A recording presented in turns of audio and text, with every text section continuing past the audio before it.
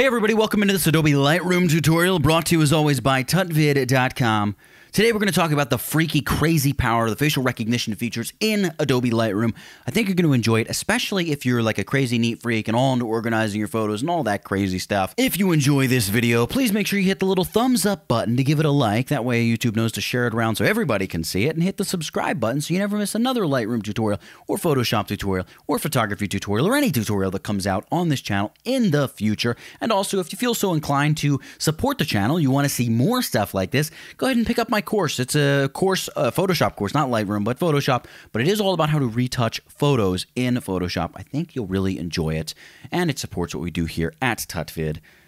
Without further ado, let's jump into this video and check out this facial recognition stuff here in Photoshop. Now, I have a little collection of photos that I've set aside here. I'm not selecting my entire library, and I'm going to go ahead and hit this little icon here. This is going to take me into people mode. And if you've never gone into people mode before, you're going to see something like this.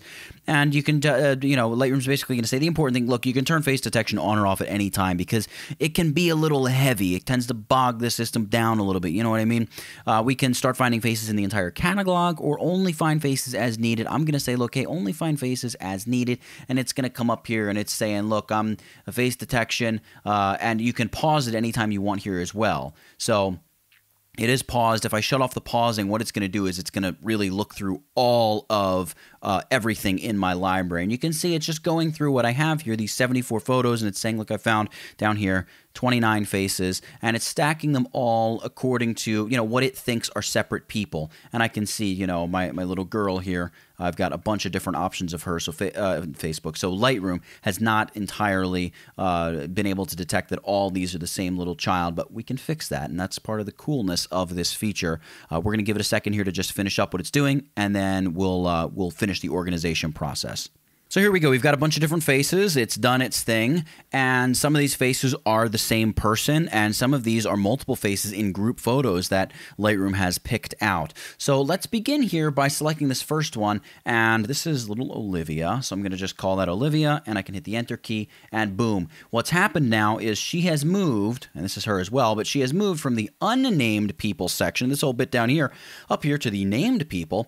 But not only that, over here in my keywords, if I hit this little black arrow, I have some sort of special keywords, and one of them is called people. And under people, there you go. Olivia is now automatically a keyword, but more specifically, a people keyword. So if I'm looking and I have a bunch of different people who have gone through Lightroom and tagged a bunch of people, keeping track of a bunch of family photos, you want all photos of that crazy Uncle Cletus. Well, you've got, Uncle Cleet or whatever as one of your people tags. There he is. And you've got all 600 photos of him doing all the crazy stuff that only an Uncle Cleet would do.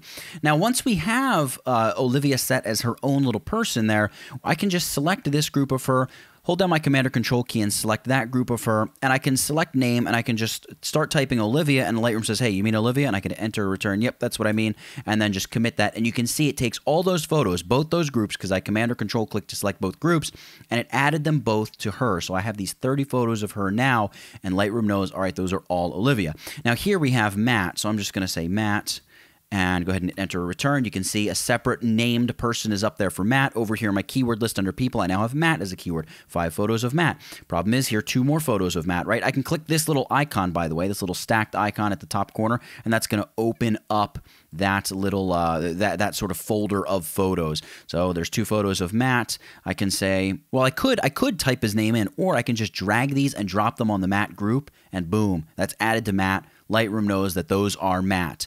Now, right here, I've got Jamie, so I'm going to say Jamie. Voila, we've got 16 of Jamie, but also we have Jamie and Jamie here. Let's select Jamie. Hold down Command or Control, select Jamie. Drag these up to Jamie. All right, and you can see here, Jamie, Matt, Olivia. Now we have multiples. We have more Olivia here, so let's drag her up. And this here, this is Natalie, so let's say Natalie. And now Natalie is going to become her own person up there. And we also have Natalie here. And we hold down Command or Control because that's also Natalie. And I know that that is also Natalie. And I can drag her up. And now Natalie is all in her own group there. And you can see Natalie is now a name. Great. Now here, this one, this is Isabel. So let's go Isabel. and then she's going to become her own person. We have 5 photos of her. I don't think there are any others of her. So you can see here, you can very quickly begin going through and adding and all of these different people where you can very easily keep track of them, and you can search through keywords and say, hey, I need photos of Olivia. So let's just go back to grid view here. No, I accidentally started typing here, and her name is Amanda, so let's go Amanda. I'm just going to add Amanda as another person. I'm going to click away so I don't type anything. I'm going to hit the letter G to go back to grid view, and you can see we got these little tag icons. But what I'm going to do is I'm going to select, let's just go select Olivia here, and you can see all those photos of her get highlighted, right? But I'm going to deselect out here, and we're sort of out of people view, but let's go to one of these group photos. I'm going to just come down here and hit the loop view icon, and it's going to bring us to this view, and we can see here, this girl here, this is Amanda. We named her, but we didn't name any of the bridesmaids, right? And I actually don't remember the bridesmaids' names offhand, but just for the sake of the argument here, we could take this icon right here, and you can see it says, look, Amanda and 6 unnamed people are in this photo. We could take this, and we could say, yeah, over here, this is Tina, and maybe this is Ashley, right? And so on and so forth. Well, let's edit her name. We can just click on it and say Ashley, but without the capital S. There we go. And it's going to give me the capital S, so we want to come over here and double click on the tag and rename the tag here, Ashley, with the lowercase s. There we go. And you can go into any photo, and maybe there's a face hidden back there in the bushes, and I need to draw my own box, and I can say, you know, creepy bush guy or something. And creepy bush guy is going to show up as a keywording list.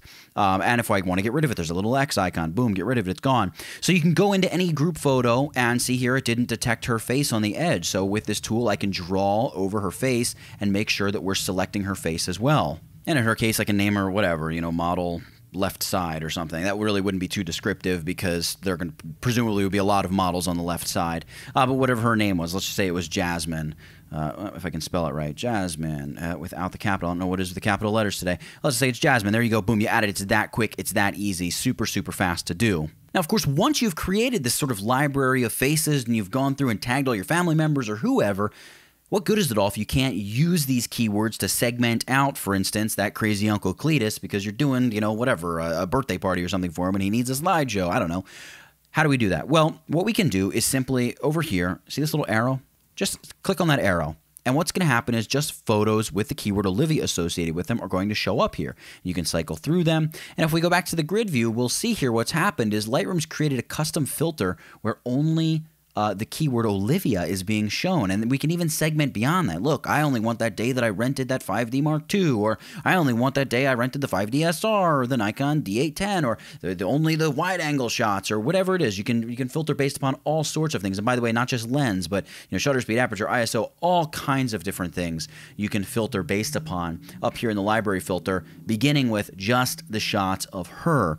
So that's pretty stinking cool. I should also mention, if we go back to the people view, when we have this segmented out, so just the tag of Olivia is shown, obviously we only see named people. Let's jump back over to the grid view and shut off our filter. So I just hit this little custom button and just choose filters off. I'm going to jump back into my facial recognition collection here that I set up for this tutorial. Let's jump back into face detection mode here. And if we, let's say we want to get to one of those bridesmaid shots here, this is saying, hey, look, is this photo also Tina? How does it know this? Well, I can double click on the face and it's going to take me to that photo. See, this says Tina with a question mark because we only confirmed it was Tina and Ashley in this photo. Remember, we created those tags? But Lightroom's smart enough then to say, hey, that face is pretty similar. And hey, that face is pretty similar. Is that Tina? And I can say, you got it. That's Tina. That's Ashley. And then if we go back over to our faces, now Tina has 2 and Ashley is also going to have 2 photos in her grouping. So Lightroom, the facial recognition stuff is super smart. There's so stinking much you can do with it. And by the way, if you're working in a collection or just in your overall library and you turn on people mode, Lightroom is automatically going to start doing this facial recognition processing. So be quick on the trigger up here so you can, you know, pause it, because if you don't want it to be happening, if you want it to happen, great. But if not, it is fairly CPU intensive. It takes a little bit of time and it's going to keep on running.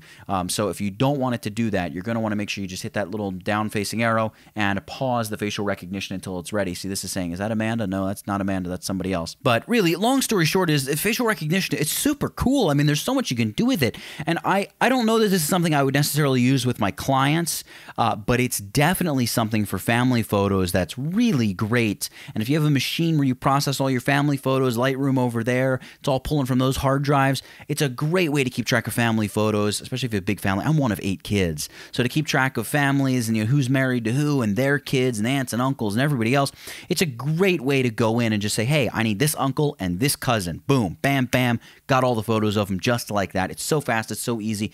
Really, really useful for something like that. So if you've enjoyed this tutorial, please hit the little like button. It just helps Facebook, helps YouTube know that, yeah, this video is something we should share and push up, up, up, up, up. Also, subscribe to my channel so you don't miss any other tutorials in the future. And yeah, for facial recognition in Lightroom, I think that's it. Get it? Got it? Good. Nathaniel Dodson, tutvid.com. I'll catch you in the next one.